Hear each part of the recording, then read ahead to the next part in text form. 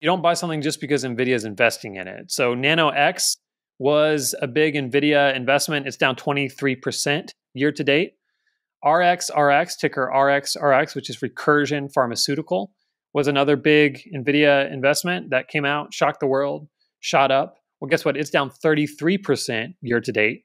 So we know that SoundHound is doing really well, and that was an NVIDIA investment. But not every company that NVIDIA invests in is a great buy. There's some kind of circular thing here where NVIDIA is investing in companies that are buying lots of GPUs. I mean, are they actually giving a certain amount of money in order for the company to buy GPUs? I don't know exactly how it works, so I can't say. But NVIDIA is investing in companies that want to purchase NVIDIA's products. That's important to understand, first of all. This particular company was actually a crypto company. So they have rebranded as a general data center, high performance computing data center company, but they were a blockchain company. Actually, they were called Applied Blockchain just not that long ago, and they've renamed to Applied Digital. So their largest customers are still crypto miners, Bitcoin miners. 62% of their revenue is from one customer. They only have two customers. So just anyone who's super bullish on this and says, oh, look, it's high performance computing data centers. They're focusing on AI data centers. No one else is focusing on that. Take a few steps back, realize this company just had a good beat on earnings simply because they got one contract, probably from Microsoft. So they're focusing on North Dakota, South Dakota, mostly North Dakota, which makes sense because it's cooler year round. So you don't need to use as much cooling, as much energy in your data center as you would, let's say, if your data center was in Texas. Also, Doug Burgum, apparently he worked for Microsoft. So that's why we think that their North Dakota, their new data center is actually for Microsoft. Anyways, to break it all down and just kind of summarize what I'm saying here, this company has little to no revenue. They have little to no customers. It's just not, I mean, their margins are negative. So it's not a profitable company. I tried to find their gross margins to give them some credit, but they don't even publish it. They have negative operating and net profit margins. So they're not really making any money, but there's hope that they might sometime in the future. This is a crypto company that rebranded as an AI data center company. Convenient timing. They did it just like last year, once ChatGPT is picking up.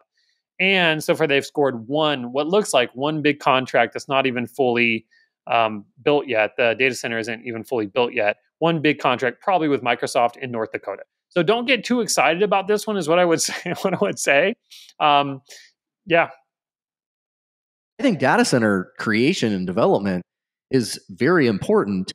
And the Blackwell GPUs, I believe it or not, I think are used for their data center build out. So maybe NVIDIA just really believes too, has a little an inside track to understand really what's going on with these Blackwell GPUs and how they may be utilized and the demand that creates, correct? I mean, that's the way I look at it.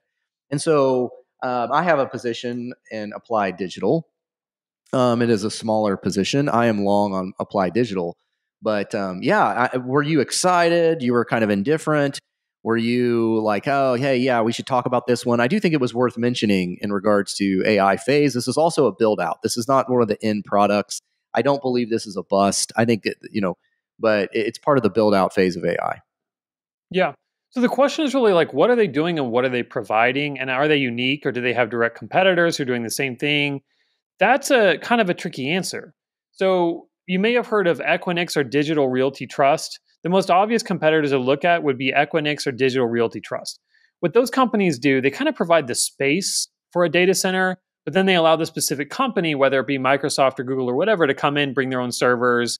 SMCI or Dell can install the servers in their space. And then they kind of provide the infrastructure for that data center. Well, okay, so they're not quite doing that.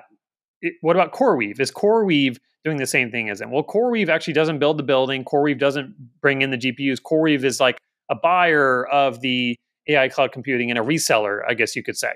So they don't do exactly what CoreWeave does. They do kind of a little bit of what all of them do. They do a little bit of what Microsoft does, a little bit of what Digital Realty does, a little bit of what CoreWeave does. And from what I heard on their conference call, they're actually selling GPU hours.